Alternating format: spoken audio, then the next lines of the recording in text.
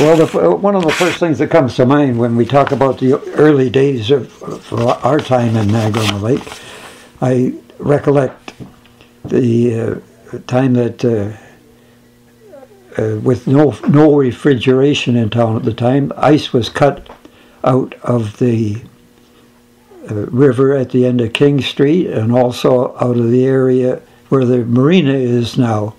And they would be loaded onto sleighs drawn by horses. There was sufficient snow in those days to use sleighs.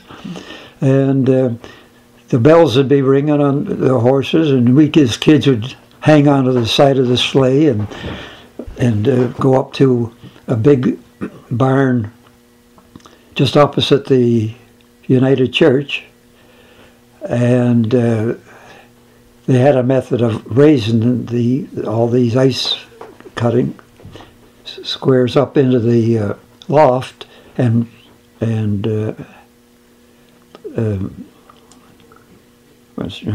put into sawdust for keeping for the summer, and then they would deliver the ice to the homes and sell the ice.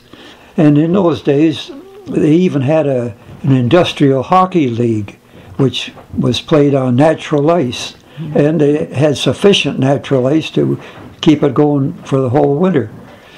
This would be before the war I'm talking about.